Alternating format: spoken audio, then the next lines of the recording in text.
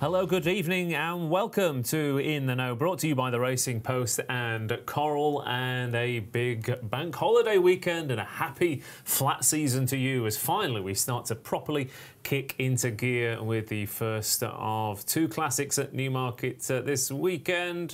We'll be looking ahead to whether Native Trail is the next Pinatubo or the next Frankel. Of course, he does have potentially his biggest danger in his own stable. Ballydoyle might have something to say about that, with a couple of potential crackers as well. Then, of course, we've got the 1,000 guineas on Sunday, where the first 5 in the betting are either Irish or French trained. We've also got some potentially top-class sprinters in handicaps and in Group 3 company. And we'll also be having a little bit of a look at Thirsk as well. For a bit of a treat, going up north for some Yorkshire action for the Hunt Cup. Of course, won by future Group 1 star Far a few years ago. Not entirely sure we'll get anything of that quality at this time around. We've also got potential Oaks clues in the Pretty Polly on Sunday and the Suffolk Handicap as well, with another good weekend potentially for the boys in blue and William Buick, who is riding very well indeed, unless of course you were involved at 1 to 4 this afternoon aboard your beer. But either way, we'll be hoping to find some angles for Newmarket in what looks like two absolutely potentially vintage guineas this weekend. The 2-year-old form is already working out a treat at various levels. Will it work out at the top level? Well, we will soon find out, won't we? This is live and interactive, of course, so thanks for joining us live from home or wherever you might well be watching this. If you're on YouTube, do like and subscribe to that stream as well. And get your comments and your selections in on the chat box. I'm sure plenty of you are holding tasty anti-post tickets about Native Trail for the big race on Saturday. And quite a few of you, I'm sure, cannot resist taking on a short price favourite with so many beautifully bred rivals up against him. Luckily, we've got some beautifully bred pundits to get stuck into the action as well, and hopefully we can find a winner or 7. Just a 7. I'll settle for 7 between a lot of us. That's how confident I am as we get stuck into the flat season at Newmarket this weekend. And to my left, a man who has been rattling up and down the gallops, ready and raring to go for the flat season. It is, of course, Mr. Graeme Rodway. Thanks, Ross. Yeah, what an introduction that was. There you go. Very good. Do you have a good record first time out, or are you going to need a few runs to get into it? Yeah, I mean, I've had a few goes on over the jumps recently, so yeah, just coming in fit from a spell chasing. Not a bad angle, is it? Normally, you know, you tired from the jump season, and it's a bit of a refresher on the flat. Absolutely, yeah, and this is the best time of the year in the flat. I say this every year, like, you know, this is when all the excitement comes, isn't it? You know, right at the start of the season, we've got all the stars yet to be made. We don't know how good Native Trail is. We don't know how good Tenebrism is. You know, we're going to find out in the next few days. It's really exciting times, isn't it? Yeah, we are, and that's again with the jump season. I mean, we've literally just seen Honeysuckle winning. You know what, half an hour ago. For like the 15th or 16th or 20th time, was 16 on the bounce. 16 incredible, on the bounce. Isn't it? Yeah. And only half an hour later, we're talking about potential. Potential superstar stallions if Native Trail keeps going like he's going. Yeah, well, he's already going to be going to stud, isn't he? No matter what happens from here on in. So, but he does look really good, doesn't he? But there's been a few who look better than him who have been beaten in this race, haven't there? In the past, Air Force Blues and Pinatubos, they were all rated higher than him. So let's see what he can do. 128 was Pinatubo, wasn't he, when he got beat? So. Unbelievable. It can happen. It can happen indeed. We will find out whether Graeme will think it's is going to happen a little bit later on as we get stuck into the big race. Tom Segal is live from the living room. He's the studies for the jump season. The living room is for the flat. Lovely stuff. Tom, are you ready and raring to go at Newmarket this afternoon and tomorrow and Sunday? 3 days, of course. I wasn't raring and ready to go this afternoon. I made a bit of a mess of it. Well, I didn't have many bets, to be honest, but I should have backed Shine So Bright, shouldn't we? I can't believe the price. When I saw it was 9 to 2, I was kicking myself. But yeah, can't wait. Love the Guineas. Favourite flat races of the year, always the Guineas. I think they're just brilliant. The only issue I've got is that it's so hard at Newmarket to work out where they're going to go these days. There's so many Guineas have been decided by draws and paces and things that it's not really my cup of tea, but hopefully they'll all go down the middle and we'll have a perfectly fair race and the best horse will win, and it'll probably be Native Trail. Although admittedly they all went down the middle last year, Tom, and if you weren't sort of middle to far side, even those down the near side were struggling. So even when they get down the middle, it could be hard to pick out who's in the best posse. Yeah, luckily this year we've got the 25 runner handicap, haven't we? The sprint handicap, which will give us a clue. But if you're having a bet now, I wouldn't be too sure. You know, if I was Charlie Appleby, I'd have been a bit gutted that I was drawn on the wings, 15 and 1. I'd have preferred to have been in and around horses to make sure I had I was right in the action rather than maybe being on the wrong side. But we'll see. We'll see. It's really looking forward to it. It's a great race. Lovely stuff. And hopefully, like I said, find a few winners with Tom and Graeme. And with the jump season just about behind us, Simon Clare has been put out into a field for the summer. And David Stevens is ready and raring to go. David, welcome back. Good evening, gents. Great to be here. Yes, my esteemed colleague, is on his way back from Punchestown, so he's in no state to do anything, I'm sure, after 3 days out there. But yeah, look, I love the Guineas meeting. I'm like Tom as well. It is amazing, actually. You mentioned Honeysuckle there. She's only just past the post. What is she, 16 from 16. Native Trail 5 from 5. Got a bit to go to match Honeysuckle. But it is the flat season, which means fail to finish has ironically finished. We move on to our flat offering, which is beaten by a length. So if your horse over at Newmarket over the next 2 days is beaten by a length or indeed less, you'll get your money back as a free bet up to £10. So different season, different offer, but hopefully we'll find a few winners tonight, and you won't need these offers anyway. Yeah, that will do it. Are you feeling confident, David? Are you gonna change your mind halfway through the preview? What are you feeling? I'm feeling incredibly confident at this stage of the season because we haven't backed any losers yet. That is true. That is true. Yeah, it is all to play for, isn't it? It could be your year, David. It's been some time coming, so. Fair enough. Let's get stuck into the action then. First off, just a general before we get into that first race, just a general feel about the two lineups for the Guineas so far. Any obviously apart from Inspire or not making it to the track on Sunday, no real shocks or disappointments? No, I think they're both really good Guineas, aren't they? Both exciting horses at the head of both the markets and. Real potentially top-class animals going forward. So I don't think anyone could have any complaints. And the two-year-old form from last year, Tom, is so far proving quite hard to knock. Yeah, I've got a complaint. Where's Homeless Songs? I couldn't believe it when he said what kind. The excuse was she needs a bend. What kind of four-legged animal can't run in a straight line? Good grief. Homeless Songs apparently. But there you go. Yeah, horses for courses, as it were. Yeah, is that your first flat anti-post ticket up in flames? I guess then, Tom. My second. I had one in the triple time I backed in the 2,000 Guineas as well, and that one supposedly worked like an absolute machine at Newmarket, and then the very next day they said it injured itself and was out for the rest of the season, whatever. But could it be triple time and Homeless Songs? I'm on a loser already. Yeah, they never tell you what kind of machine it worked like, do they, Tom? Right. That's right. Quite easily be a dishwasher. But anyway, let's crack on to Newmarket's card then on Saturday. The ground is officially good. The times weren't particularly quick today, so it'd be interesting to see how that unfolds because quite a few. Trainers, I imagine, are anticipating quite quick ground at Newmarket because we haven't had a great deal of rain, have we? But we kick off with possibly the toughest race of the entire weekend, but potentially one of the best, the 6 furlong handicap at Newmarket, the second race on Saturday's card. We have 20 of them going. Run to Freedom does not go, and it leaves First Folio at the top of the betting. Asjad 7-1 First Folio, 15-2 Asjad, 8-1 Tarhib, 8-1 Jumbie, Black Rod is 9-1. Strike Red 11s, Bickerstaff is 11-1, and it's bigger prices the rest. This is a tough little race on paper, but it is a very good one. Looking back at the last winner, 6 of the last 10 Rodders went on to win group races.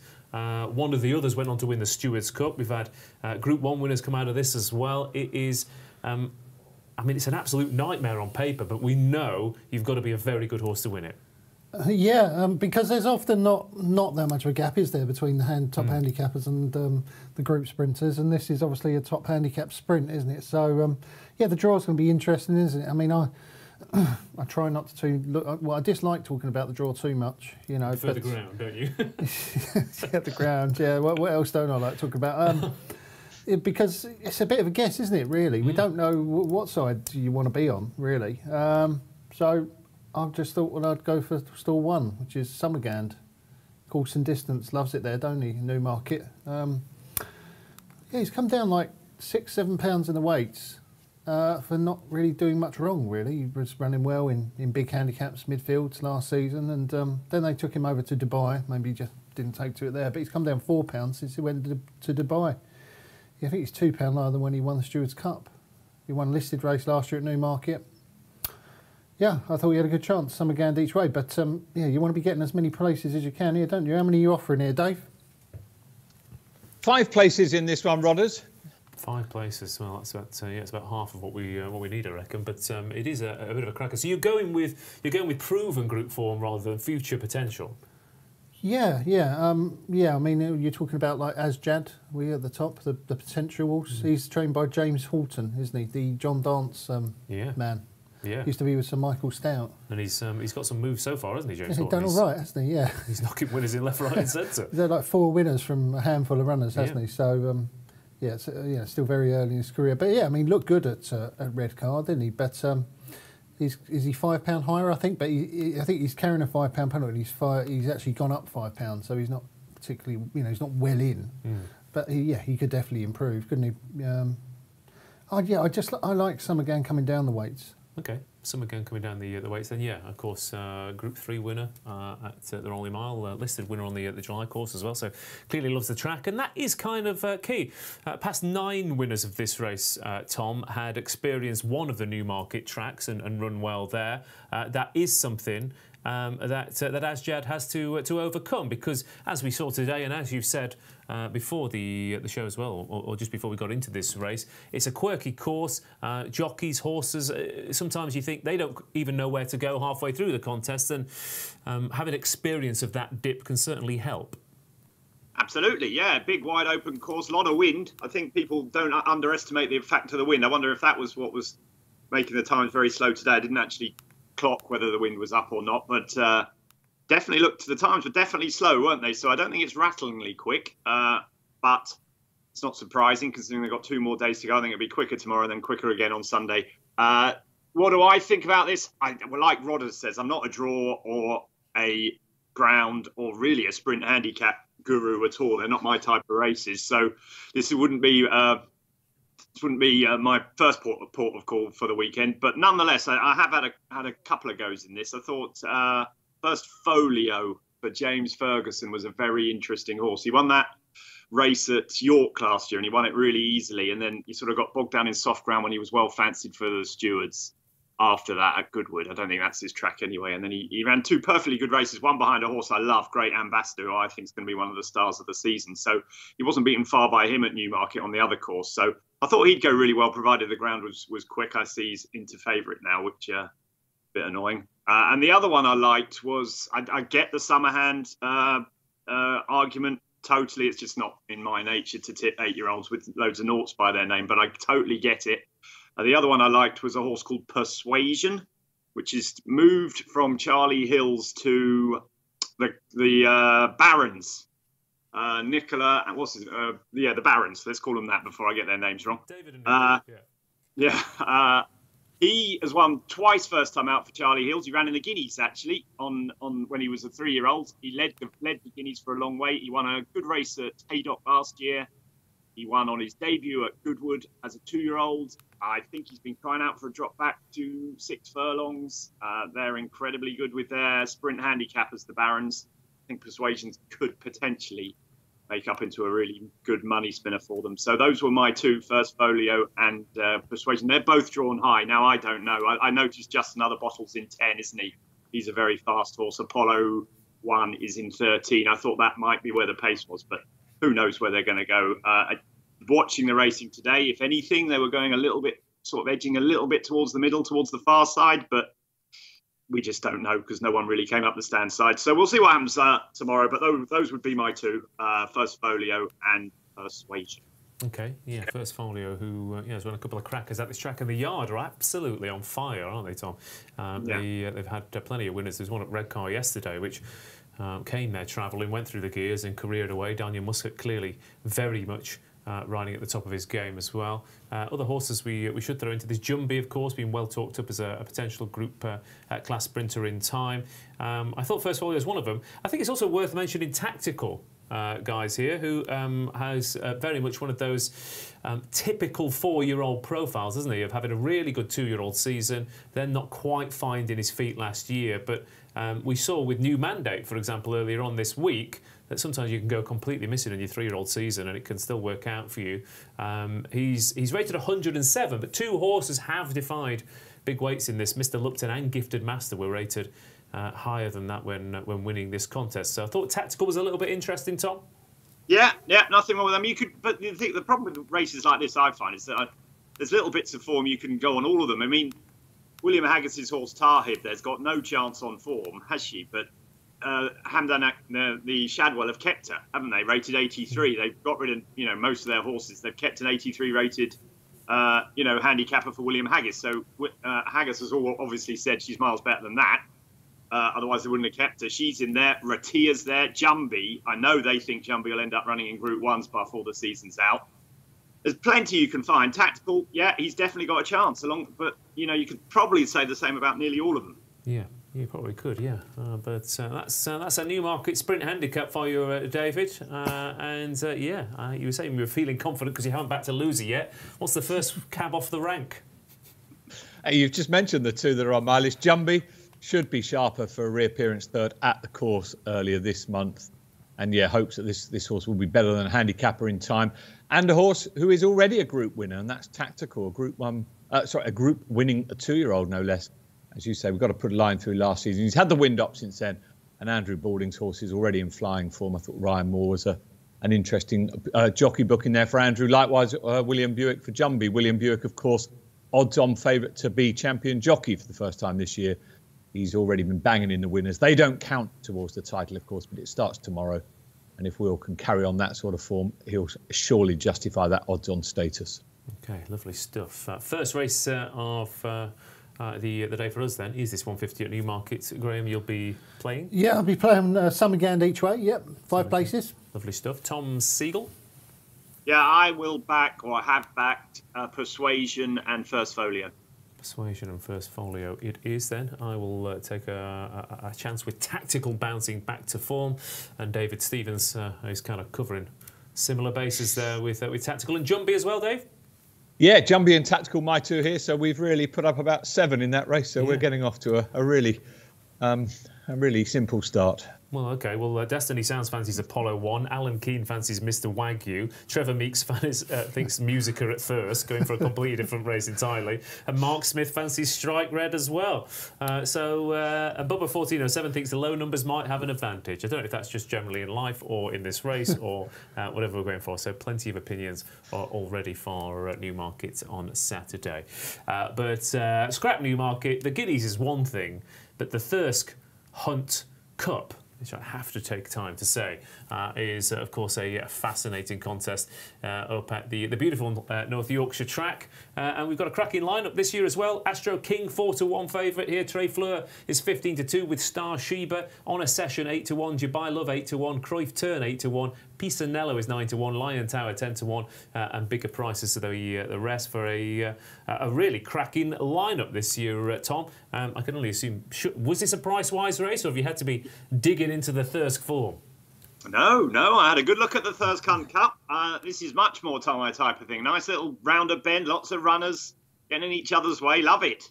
OK, well, here we go. Let's get into it then, because it's an interesting race. I always think at Thirsk, Tom, that it's not a bad angle to stay just a little bit further over this mile. And we've got a big field, like you said. That inside can be a bit of a nightmare.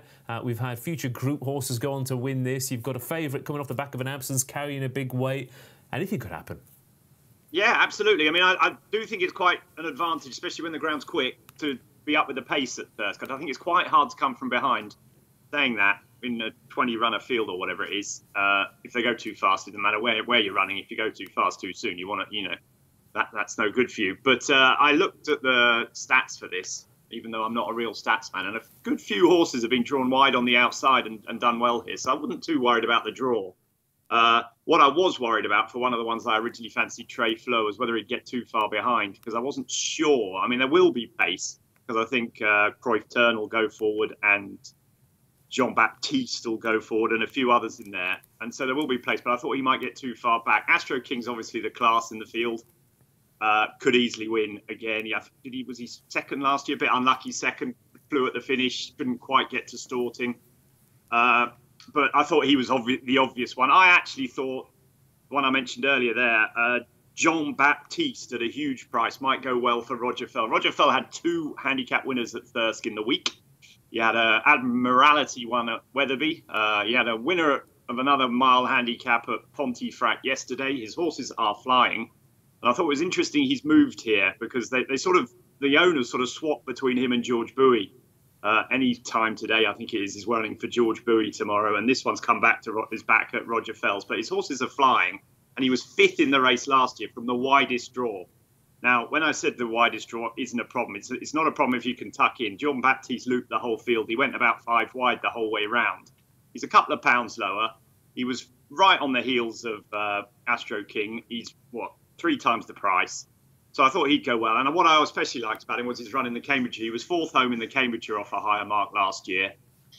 He made the running on his side and just sort of got tired late on. I think dropping back to a mile first time up on nice quick ground, if Rowan Scott, I think, rides him, can get him out and get him forward, I think he might be quite hard to catch, because he does stay well. He beat Lucando, who's a decent horse, over a mile and a quarter last year. So that was my angle. I thought from stall 2, maybe Jean-Baptiste might sort of grab that rail and sort of be hard to catch, because he stays very well. Okay, yeah, and like I said, I do think that is key. It can be quite a long way home at straight over at Thirsk. Astro King then 4-1. I do think Trey Flo was one of the most interesting ones as well. Tom, like you said, stays a bit further, incredibly well handicapped. We're never really put in the race at Newbury, but I quite like Del Grey Boy here for Tim Easterby with Joran Fenterman on board. Never put in the race at Redcar. And ran a bit of a cracker last time out at Haydock, I thought. If you ignore his seasonal debuts, he's never been out the front 4 in mile handicaps. Clearly gets a little bit better with a few runs. And his half-brother Highway Grey went from a mark of 64 to 89. I thought this could be a little bit of a plot for Tim Easterby. Yeah, interesting, yeah. He wasn't on my radar, but like Tom says, the draw at Thirst, it's not really an advantage to be on the inside there. Stall 1 has got a terrible record in these races. I think he's 1 for 33 since 2017. And I don't know what it is. I presume maybe they all come across you over on top of you around the bend. Maybe the ground gets a little bit churned up there on the inside. It certainly seems to be a bit of a positive if you can come strong late down the wide outside at first, I always think. Yeah, sometimes you do get horses come from literally last to first down the centre of the track. It's a bit Ascot in the way that it's like Ascot in reverse in the way that it looks round the bend. Sometimes you think, surely that can't win, and they come flying down the middle and get a clean run. Yeah, you're right. And I mean, 11 has actually been one of the better draws, and that's where your one's drawn. Del Grey Boy. Mine's drawn even higher, because I'm with Trey Flo, which you both mentioned already, but you haven't gone for him. To you to tip. yeah, thanks. Yeah, no, he's obviously really well handicapped. His last win was off a mark of 92. He's back down to 87, so he's £5 below his last winning mark, and he just shaped quite well last time out, didn't he? At Newbury behind Modern News. I think that was the Spring Cup, isn't it, or the Spring Mile? One of those two they call them. And I thought he shaped like he was coming back to form. We've got Sylvester up, so hopefully, I mean, Sylvester's quite a busy jockey, isn't he? And he can take a keen hold. I'm hoping he can get him a position up there. He doesn't get too far behind, like Tom says. But I won't be worrying too much about it. You know, this is the hardest race of the day for me. You know, we've just seen that impossible handicap at Newmarket. This looks even harder, I think. Yeah. It is, and obviously, like I say, I always feel a bit, David, with the northern handicaps as well. You get a lot of southern trainers coming up thinking, we'll take in what looks an easy race on paper, and your Easterbys and your Barons and your O'Maras say, good luck trying, because we've been plotting one up here for 3 months. Yeah, the market obviously headed by Sir Michael Stout's runner, but there is a strong home representation, as you'd expect, and a couple of those Yorkshire trainers you mentioned are the subject of our first price boost of the evening. Tim Easterby and David O'Mara come up with 5 between them in this race. One of their 5 to win was 2-1, is now 11-4. Couple that caught my eye, Cruyff Turn will hopefully improve for his first run of the season. He did 12 months ago, so we need him to do the same again. And on a session, he's on a very, very long losing run, but he was second at Lingfield on Good Friday for David and Nicola Barron, who you just mentioned there as well. So I'm hoping a long-awaited win is not too far away for On a Session. Okay, lovely stuff. On a Session at 8-1. Cruyff Turn 8-1. Given that Johan win the Lincoln, maybe Cruyff Turn could go on and win the Thirsk Hunts Cup. But your tip is Trey Floor. Trey Floor it is. Tom? I'm having a little bit on Jean Baptiste. Very well. I will go with Del Grey Boy. David Stevens? Well, I'm going to be greedy and take the pair, Cruyff Turn and On a Session. Lovely stuff. There you go. Hunt Cup covered at Thursday. Back to Newmarket. Maybe rattle through these the next couple, because otherwise the show will come to an end by the time we get to the Guineas. But we've got the Suffolk handicap here. 9 furlongs is the distance. A bit of a spring Cambridgeshire for you. Fast Medicine and Harby are 130 joint favourites. Moving Time 4-1. Forest Falcon 15-2. Turntable 8s. Notre Bellabete is 8-1. Lucanda 11s. Anything Today 12s. And bigger prices the rest. An intriguing little handicap here, this Graeme, Rodway, with a Godolphin horse returning off the back of a lengthy absence. A horse trained by Peter Chappell-Hyam, who bolted up by 6 lengths last time out. That's a sentence I haven't said very often. And plenty of other types as well. And I quite fancy the Johnston runner to potentially leave them all gasping from the front as well. So it's a good race. This. What do you like? Yeah, Forest Falcon, yeah, Johnston was high up on my list as well. Yeah, he's obviously improved. This is a good race. I mean, this is full of improvers, isn't it, this race? I don't know what to make of the Godolphin horse, but he's favourite, and everything that Charlie Appleby runs on that Rolling Mile seems to win, apart from Ubera course, which managed to somehow get beat. But I thought it was between Forest Falcon, but I'll leave that one to you. The one that I'm going to back is Notre Bellabete. I think that's how you say it. I mean, that's how you said it, so we'll go with it. It was beautiful. Thank you. Andrew Balding has won this race twice in the last 10 years. He won it with Tullius, I think it was 10 years ago, and he was a decent horse when he was. And Bell Rock, of course, last year. And I just think he would have had this in mind for this horse. Now, all of his form's on the all-weather, but he's really progressive on the all-weather. He's won 3 of his last 4. Last time on turf, he finished 9th behind Johan in the Lincoln. Absolutely nothing wrong with that run at all, beaten only 4 lengths.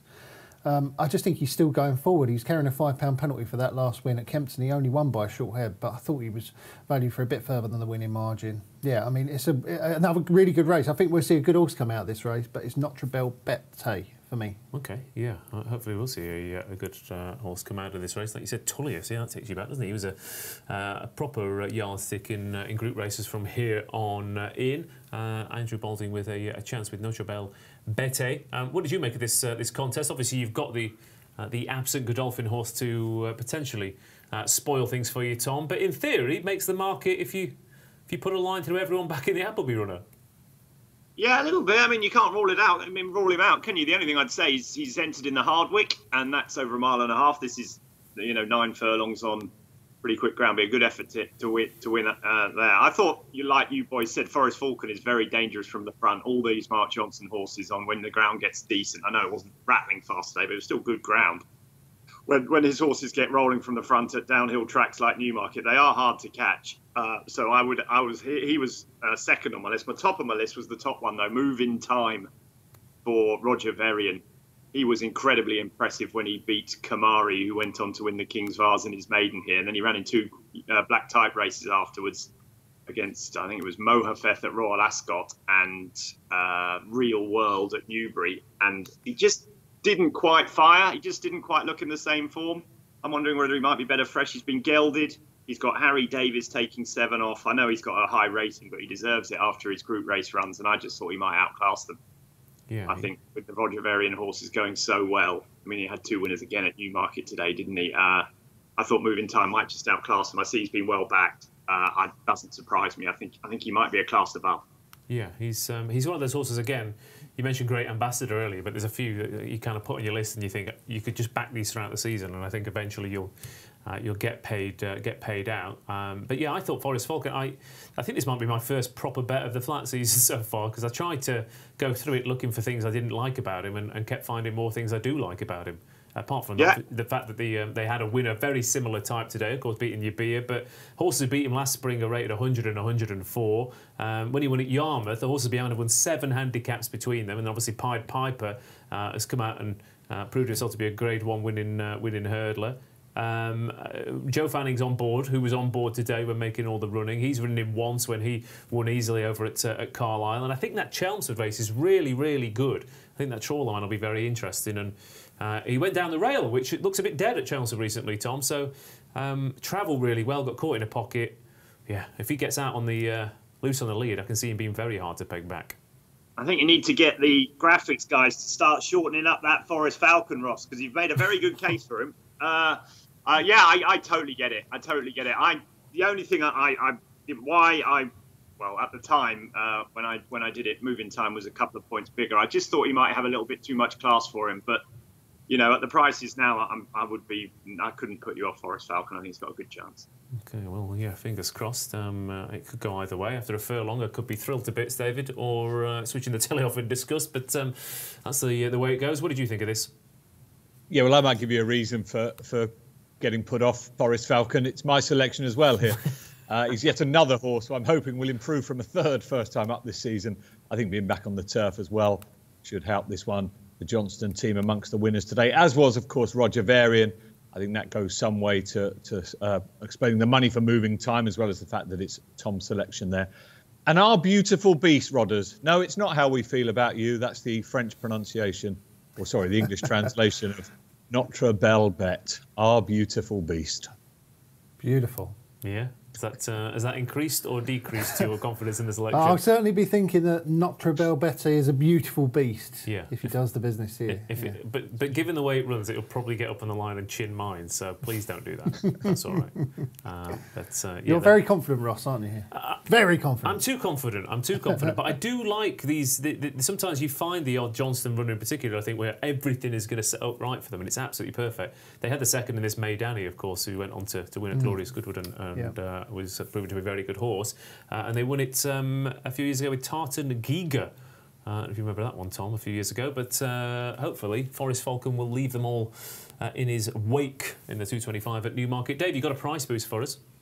Yes, indeed. You mentioned Peter Chapelheim's Fast Medicine at the start of this. He's currently 130, but 4 to 1 for the next couple of hours, up to 20 quid. So the Coral Compilers taking on Peter Chapelheim's Fast Medicine.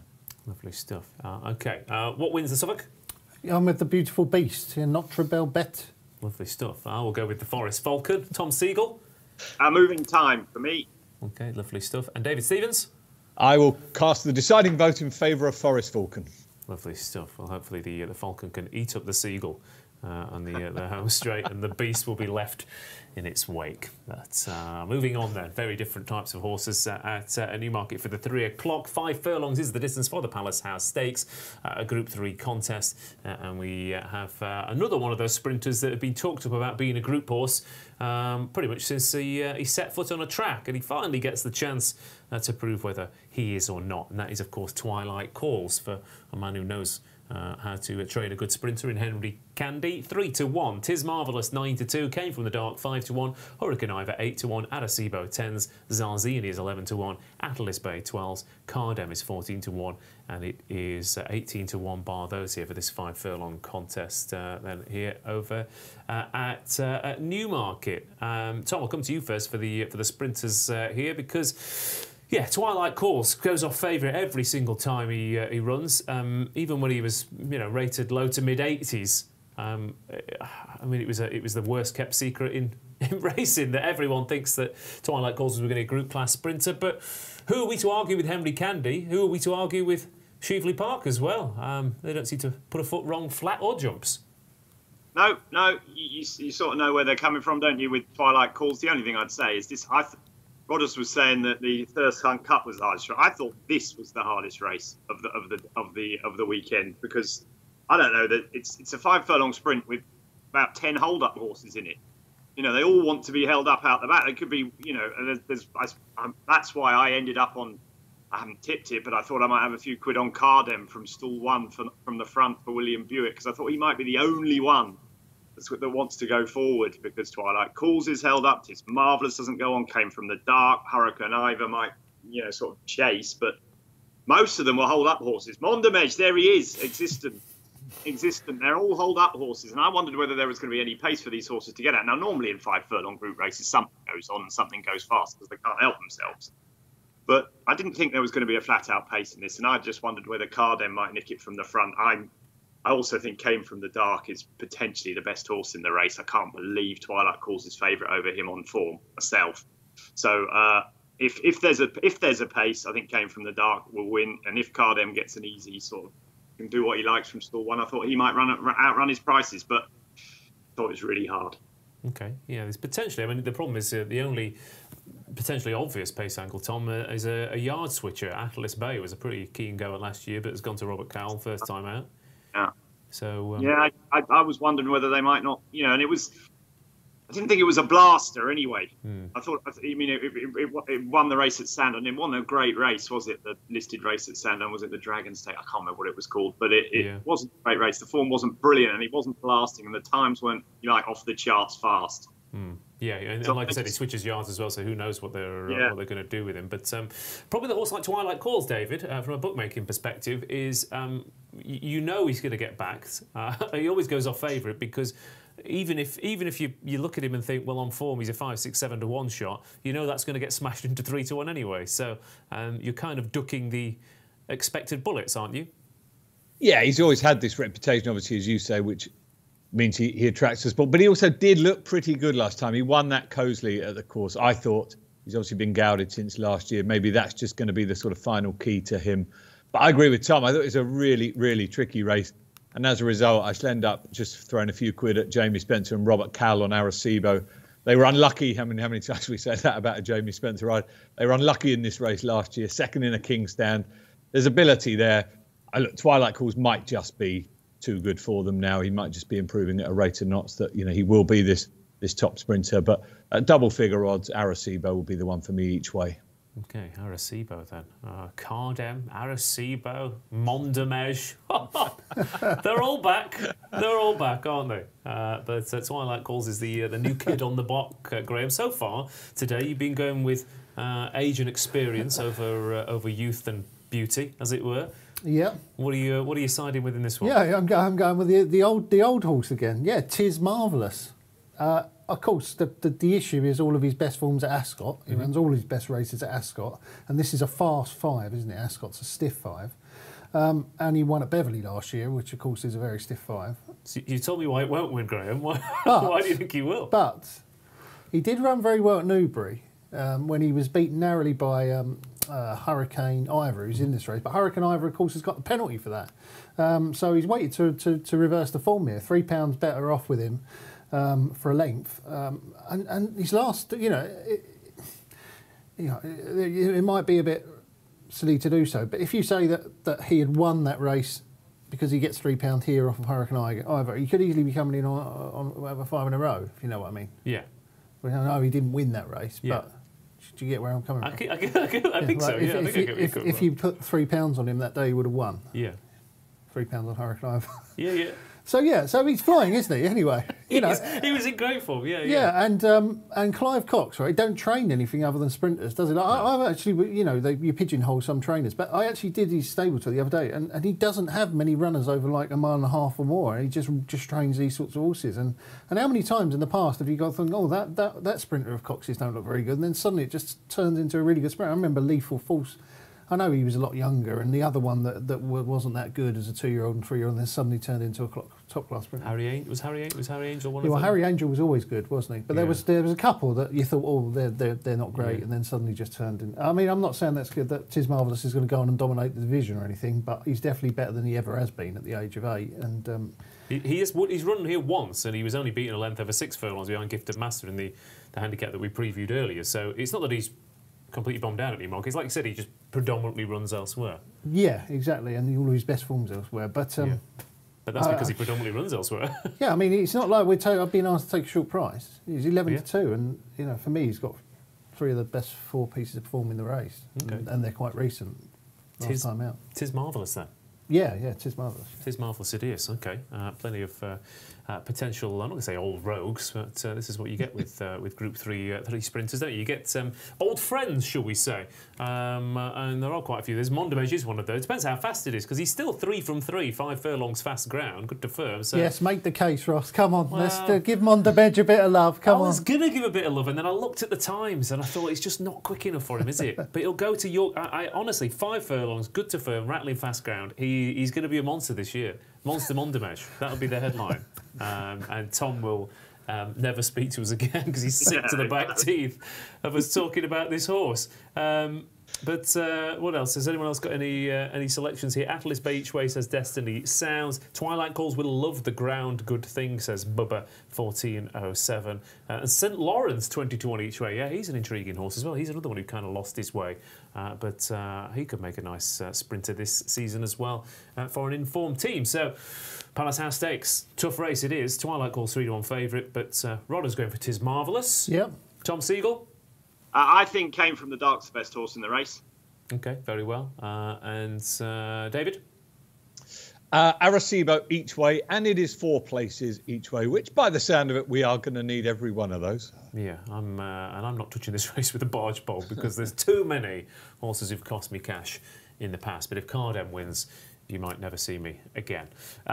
Moving on then, and we should move on to the feature race of Saturday's card, the first classic of the season, and potentially the first superstar of the year. If the 2-year-old form last year is standing up and it's looking as good as we hoped, then we could have some very good 3-year-olds indeed this year, headed by, of course, the unbeaten Native Trail. He's 5-4 to win the 2,000 guineas this year, but he does have a big danger in his own stable in the shape of a Caribus, who's completely at the other end of the track at 9-2. Then you've got also the unbeaten Luxembourg at 11-2 and Point Lonsdale 11-1 from the Ballydoyle Battalions. Perfect Power, who should be unbeaten if he wasn't a little bit unlucky at Goodwood last year, of course, as well. Check and Challenge, who's come from nowhere with that Newcastle the win to throw down a bit of a squeak as well. Iden, who won on the bridle in the Field and Stakes. Royal Patronage, who's got form tied in with plenty of these as well. It's a cracking Guineas,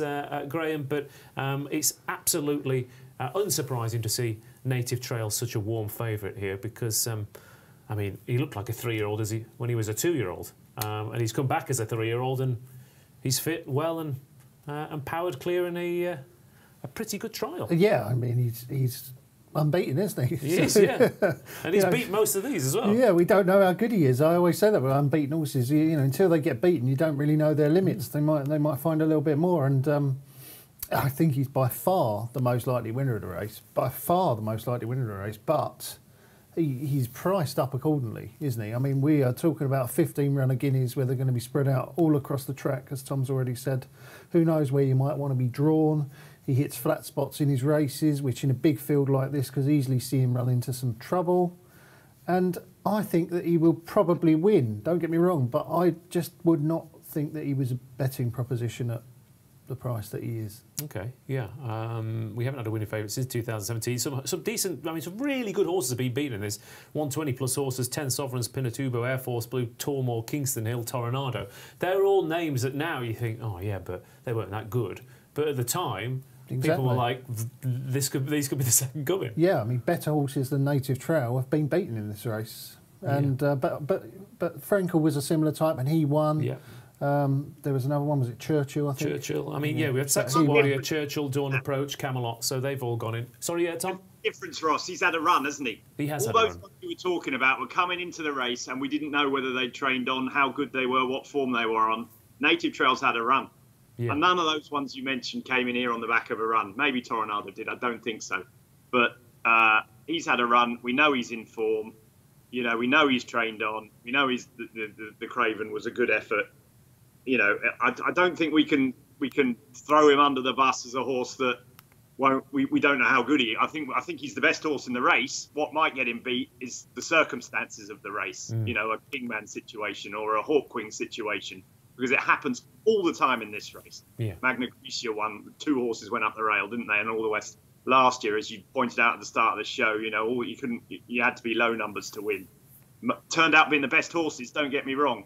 You know, normally the best horse wins, but you can get beaten by being on the wrong side of the track, and that is the issue with Native Trail. There is always some sort of angle to be had on the Newmarket track, and from stall 15, I can't believe Charlie Appleby. After the race, you might think 15 was brilliant. But when you say beaten by, I mean, it's almost quite comical the way it's unfolded, isn't it? You've said, right, you have the highest draw, you have the lowest draw, and then stick the 2 O'Brien horses a few off the width. I mean, Point Lonsdale's 3 lower than Native Trail, Luxembourg's 3 higher than Coribus. You're almost going to have 2, price fighters on either side, aren't you? Yeah, and funnily enough, I was thinking if for example, the high numbers were shown to have an advantage in the sprint beforehand, is that good for Native Trail being in 15 or bad?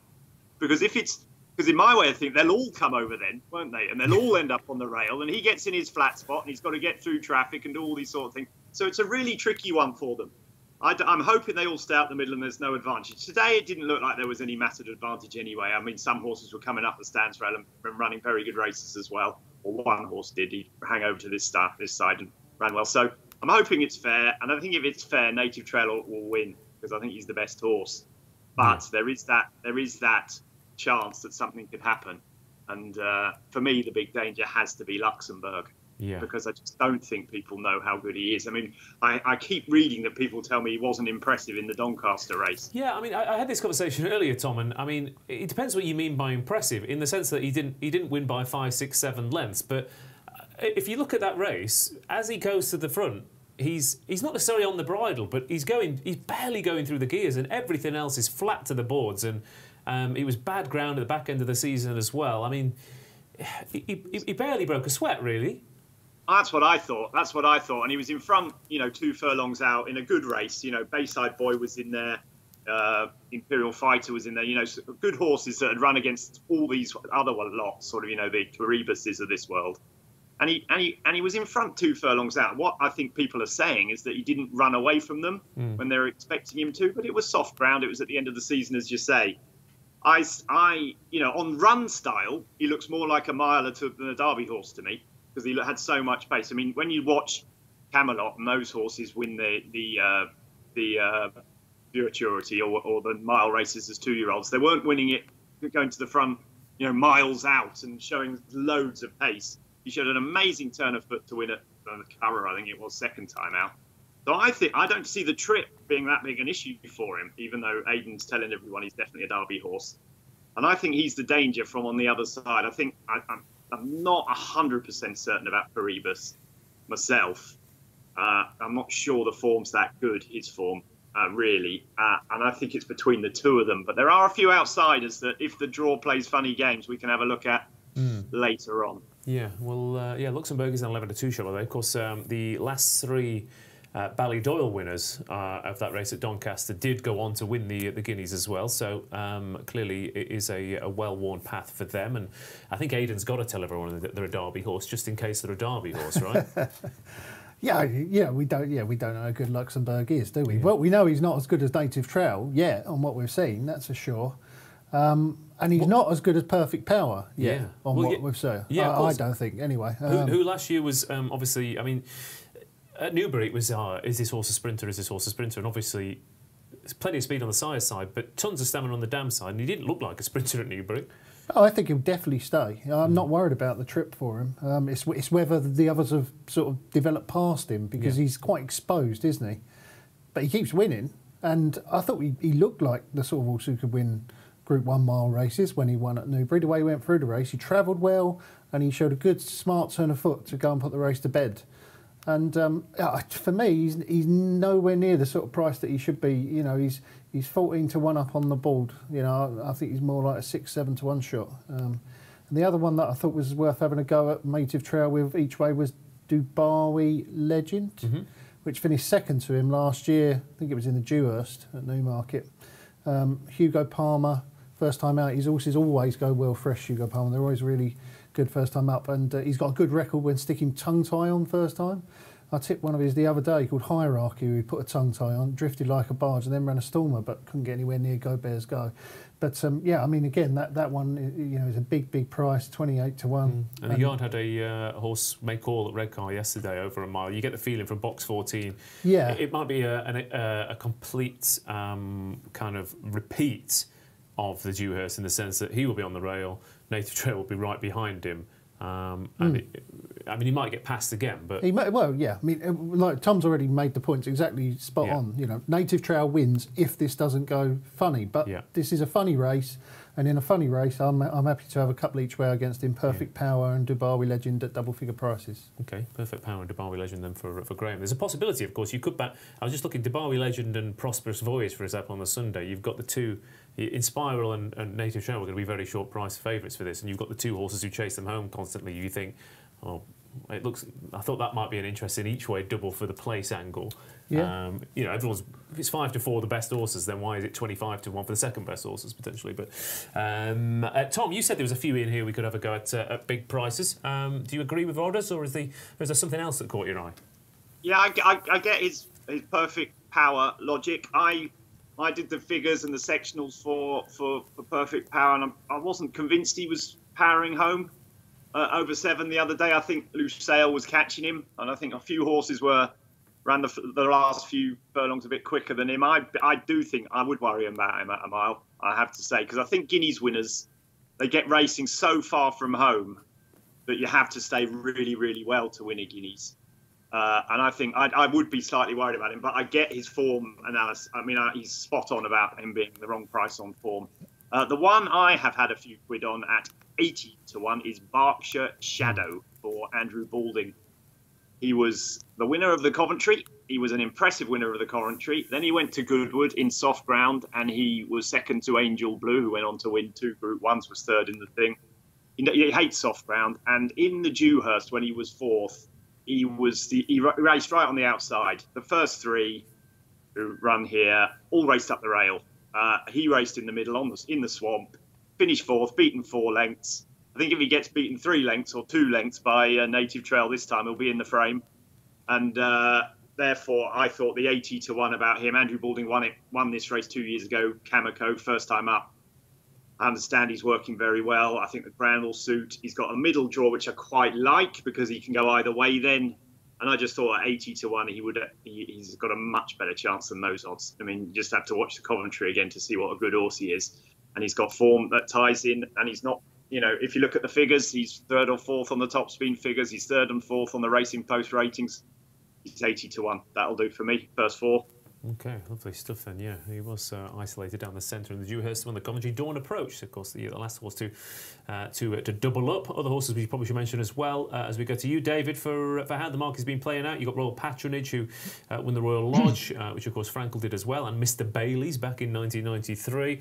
And Point Lonsdale as well. We haven't really talked about him too much. I mean, if Luxembourg's a Derby horse, then what's Point Lonsdale? I mean, sure, is he a Ledger horse? But, I mean, he looks... one that's maybe lacking a few gears, but could be a nice horse throughout the season. But what did you make of the 2,000 guineas this year? First things, I think it's an absolutely brilliant race, and you've got the right favourite and a worthy favourite given what he's done. But I agree with Rodders in that he's plenty short enough given the opposition he faces. And for me, the second favourite in this race should be Luxembourg, not Caribus. Admirable the Caribus is. I think if you fancy Caribus, you've got to fancy Royal Patronage, who, to my mind, beat him fair and square in the Royal Lodge and is, a good 4 or 5 times the price. Luxembourg, obviously, a Group 1 winning 2-year-old as well, and Aidan O'Brien always brings them here fresh, so I wouldn't have any concerns about him. Point Lonsdale, you've got to say, was put in his place, really, by Native Trail in the National Stakes, but it'll be interesting to see the Ballydoyle horses, to see how they've sort of wintered, because the feeling coming from Ballydoyle that they're fairly confident that they'll sort of close the gap on Native Trail, so that'll be fascinating. But I'm with Rodders. I'm a massive Perfect Power fan. I mean, he's a dual Group 1 2-year-old, the same as Native Trail. He's won his trial, the same as Native Trail. He's got Christoph Sumin in the plate, which for me is a huge positive. Okay, temperament, slight question mark. Got to watch him at the start. And I get Tom's point about, was he really sort of seeing out the 7th furlong at Newbury, and will the extra furlong really suit him? But I'm willing to take a chance that it would at the prices. But yeah, I think it's a brilliant race, and And hopefully it is one of those, we do just see the best horse win, because you can get messy Guineas, I know. But as I say, plenty of Group 1 winning juveniles in there. May the best horse win.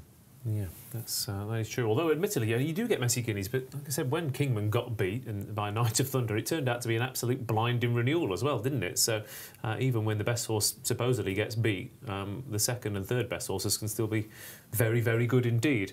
Native Trail then 5 to 4 favourite. Let's see what they make of it on the chat. Lots and lots of opinions. I'm going to try and work through these.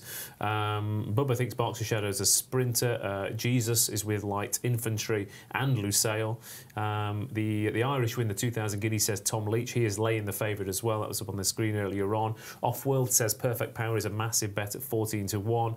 Mark Smith fancies Royal Patronage, says it's overpriced. And the Craven form is terrible, says the Chameleon, for that one. Native Trail Perfect Power 1-2, says Offworld as well. A big bundit, says Luxembourg for me. In the 2,000 Guineas. So a cracking renewal. Best horse in the race is officially Native Trail. Doesn't mean it's necessarily going to win. And you're hoping that a couple outrun their odds, Graeme Rodway? Yeah, I've backed Perfect Power and Debawi Legend is his name, each way. There you go. Okay. And I will go with Luxembourg. I think I should completely agree with you, Tom, which very rarely happens. But Luxembourg and Berkshire Shadow to run a big race at a big price. Yeah, and I think he'll stay further than that. His granddam is a horse called Islington, which the oldies like me and Dave will remember. She won the Yorkshire Oaks and she was a proper one of those Ballymacole, real proper staying families. I think he'll stay a mile easily, perhaps even further. Okay, and David Stevens? Perfect Power each way for me. Islington, what a filly she was. A couple of price boosts on this race very quickly. A non-Godolphin winner. They've got the first two in the betting, but a non-Godolphin winner is 2 to 1 from 7 to 4. But if you fancy Caribus, we were 9 to 2, but 6 to 1 up to 20 quid for the next couple of hours or so. 6 to 1 Caribus. Okay.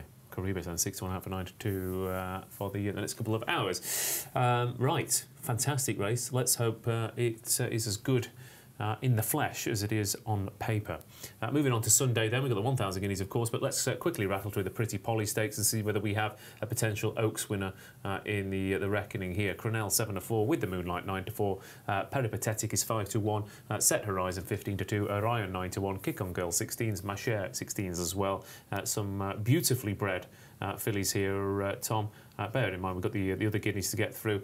Quickly, did you have an angle in this? Not really. The only angle I had is I wasn't sure Cronell really was desperate for the step up in trips by Kingman. I thought the Frankel filly of Charlie Appleby's had better form. I would have had them the other way in the market, but we do know that Cronell's bit and firing, having won her maiden the other day. So I liked with the Moonlight really, just because she had the better form. Okay, there you go, Graeme. Yeah, I mean, they went quite hard in that race at Newmarket over a mile, you know, and she was quite strong at the finish, Cronell. So, yeah, I mean, Gosden's won this 6 times, only Cecil's won it more. I think that she's most likely winner. The market's got it right, though. The Appleby horse is obviously the horse to beat. Yeah, she's from the family of Logician, of course, at Cronell, but some lovely pages on here. Set Horizon comes from the family of Frankly Darling, and Orion the Dam comes from the family of Australia as well. So plenty of potential future group winners in here. Tagruda, Ouija Board, Talent all won this, and then the Oaks. Pretty Polly thoughts, David, or maybe even a price boost, or anything, or nothing, and we'll move on. It's up to you. I just thought Cronell was plenty short enough. Interestingly, she doesn't have any fancy entries, so maybe hadn't been showing them an awful lot at home last year. She beat Fontaine and Neck last time, and Peripatetic in there at 5 to 1 beat Fontaine by a little bit further last year, and at a much bigger price. With the variant team in good form, I would go for Peripatetic. Okay, lovely stuff. Beautifully pronounced as well. Pretty Polly Stakes then, moving on to the 1,000 Guineas on Sunday, where Tenebrism heads the betting here at 3 to 1. And what a strange profile she's got. Bolted up in March, not seen until September, and then came careering away in Group 1 company to return to the Guineas, having never raced further than 6 furlongs, but it's been done in the past. 5 to 1 Discoveries, 11 to 2 Tuesday. Malavath 11 to 2. Zelly is 8 to 1. The first UK train horse is Wild Beauty at 10s. Mise en Scene is 14 to 1. Maynard at 16 to 1. It is Cachet at 18s, Juncture at 18s, Prosperous Voyage at 20 to 1. Sandrine 22s, Hello You 33s, and Flash Betty 125 to 1. Bearing in mind that Hello You, Sandrine, Prosperous Voyage, Cachet all had really good group form last year, this suggests we've also got a fantastic 1,000 guineas, Tom, as well as a fantastic 2,000 guineas. But Tenebrism, like I said, she was on nobody's lips, even when turning up in the Shrewsbury Park in the morning. She went off double figure odds. She's careered away, and she's here as 3 to 1 favourite by default, of course, because the anti-post favourite hasn't made it. Yeah, two of the main market leaders during the week came out, didn't they? Inspire and Homeless Songs. Tenebrism 14 to 1 when she won at the Cheveley Park didn't suggest to me. Now that suggests to me that she wasn't ready. They didn't. I'm not sure they were thinking she wasn't very good. I was thinking that she's had so many issues, as you pointed out. She'd been off for so long, but maybe they didn't think she was up. She was ready to win that, and it was sort of a race to bring her on for next year or later on in that season. She did win it. She looked good. Question is, by Caravaggio, will she stay the mile? I think they think she will. I'm not so convinced myself. I think she might be 6, 7 furlong filly. Discoveries looked good when she beat Agatha in the Moyglare, but it's only middling form. I think what people are going on is that all her sisters, Alpine Star and Alpha Centauri, improved massively as 3-year-olds, and I think they're thinking that she might do the same. If that's the case, she'll go well. I thought Malavat had a chance, definitely. Could be a great day for the Breeze Up horses. Great weekend. Native Trail was a Breeze Up horse. Malavat was a Breeze Up horse.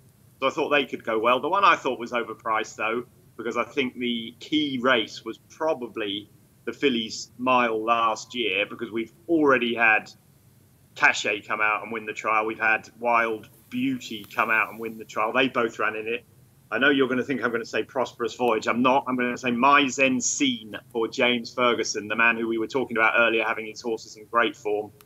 He's incredibly well bred. She's by Siuni, I think, out of a Galileo mare, which makes her, that's the same cross as St. Mark's Basilica. It's the same cross as Sotsas, two of the best horses we've had around in the last 2 years. Sioni's only a young sire. I think I love that cross. I love the pedigrees in these Guineas races. And I thought, if you watch that race again, the ground was too soft. She got too far back. She raced, I think it was traps 1, 2, and 3, or first, second, and third. And she was sort of held up out the back in the middle. I know Prosperous Boys came over to the other side, but she was actually drawn in the middle. Cachet and Inspire raced up the middle. And I think she can reverse that form. And I thought 14 to 1, she was a good each way bet. So that would be my selection, Mais en Scene. Okay, yeah, she does come from a family of Speciosa as well, if you dig further enough, and Pride, so real top class animals. I did think that potentially she would improve for this with further in time, Tom. But I agree. I think she's possible. She's a very classy. Very possible. It's very possible, but we've had Oaks winners win this, haven't we? And then, lots of horses win Guineas and go on to be better over further. Most of them do, in fact, don't they? So, I wouldn't, if she's a 10 furlong filly, if she's a top class 10 furlong filly, it doesn't stop her from winning this, would it? No, that's absolutely fair enough. Of course, yeah, we weren't saying, we're probably saying similar things about Love a couple of seasons ago. Tenebrism, though, 3 to 1 favourites here. Discoveries at 5 to 1. Yeah, you've got Irish form, you've got French form, you've got British form, we've got trials, we've got horses coming from maidens as well. I mean, obviously we've got a lot of good form on here.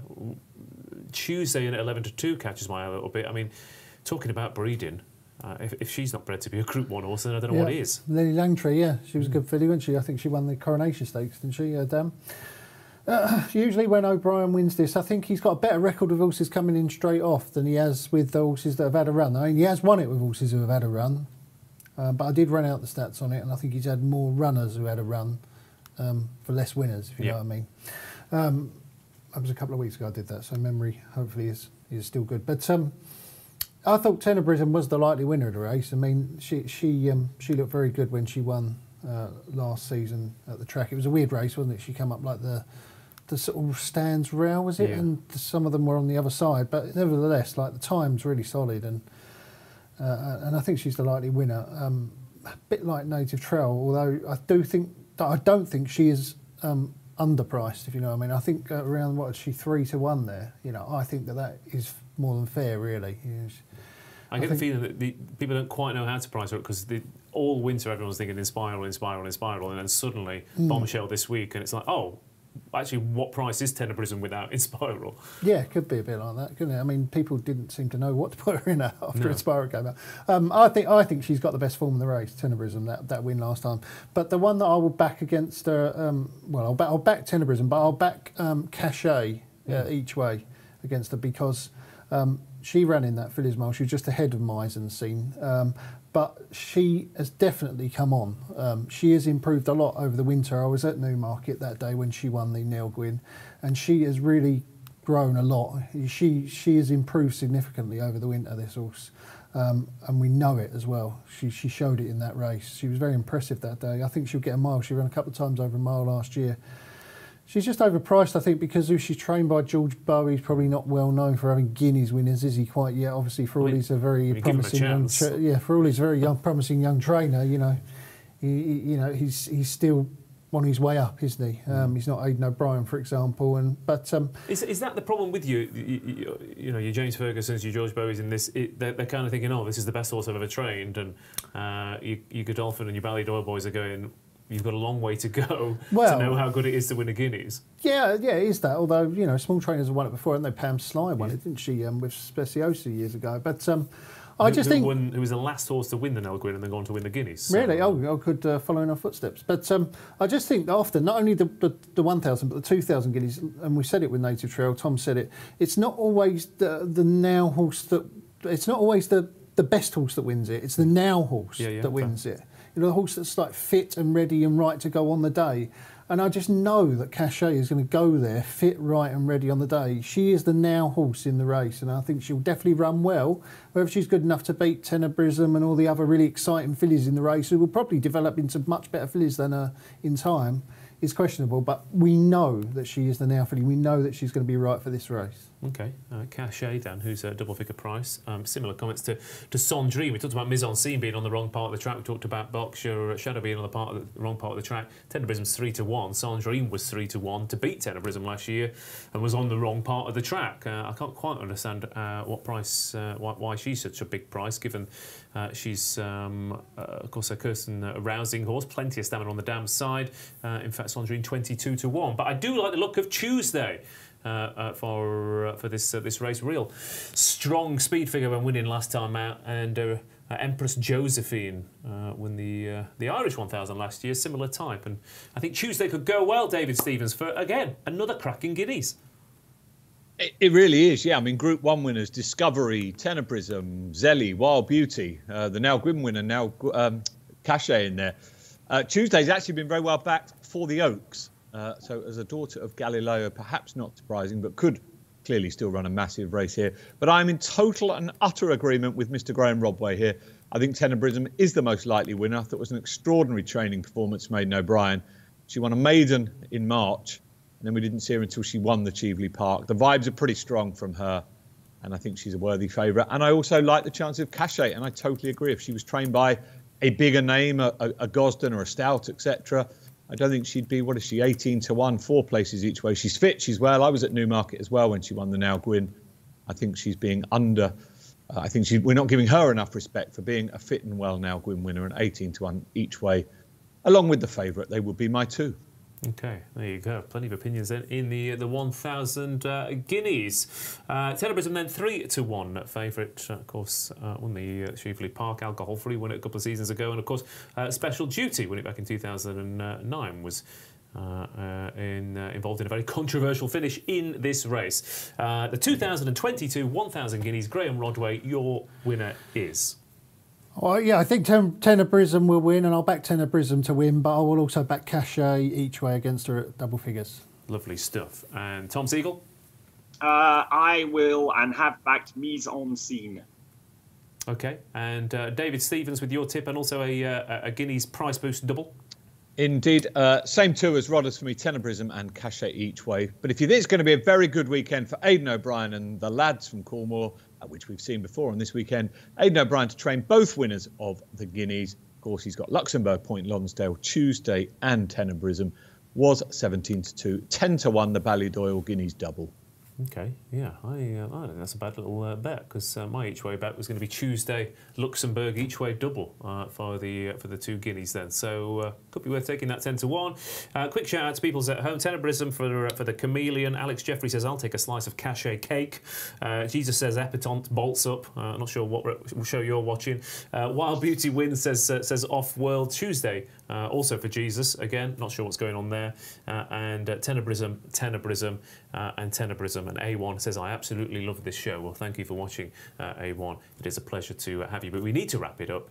And we've pretty much covered every angle over the course of the weekend. The angle we haven't covered, of course, is the naps. So let's get the best bets from everyone on the show tonight. Starting off to the left of me, Graeme Rodway, nap of the weekend. I fancy Dark Jedi, which is running on Sunday, the 150 at Newmarket on Sunday. Dark Jedi, Tim Easterby trains it. Now, yeah, I handicapped the staying division for the post nowadays, and yeah, I thought this one very eye-catching race last time out. Tim Easterby bringing it all the way down to Newmarket for the 150 on Sunday. So Dark Jedi. There you go. Wasn't expecting that. Dark Jedi for Rodders. Tom, have you got a curveball? No, but I'm not going to be as annoying to go against your Forest Falcon, which I had planned to do. So I'm being the chivalrous man and leaving that one up to you, Ross. Thanks. I will suggest Mise en Scene in the 1,000 guineas. I think she's going to run really well. Okay, and I was going to go for Forest Falcon, but no. No, hopefully Forest Falcon can frank that Chelmsford form, which I think is very good, and make all the running in the Suffolk Handicap on Saturday. David Stevens, nap of the weekend? I will go for Perfect Power in the Kipco 2000 Guineas. And a quick shout out for our Racing Super Series free-to-play game. Pick a horse be placed in 7 selected races tomorrow for a chance to win a share of, or indeed all of, 25 grand. Lovely stuff. I hope everyone enjoys the Guineas weekend. It looks an absolute cracker. Hopefully we'll see a superstar emerge, whether it'll be Native Trail, whether it'll be Tenebrism, or something from left field. It certainly sets up the flat season beautifully, and we'll be here to cover it throughout the summer on In the Know. But we won't be back until the eve of the Oaks and the Derby, so enjoy the rest of May. Thank you to Graeme, Tom and David, and enjoy your weekend. Good night from us.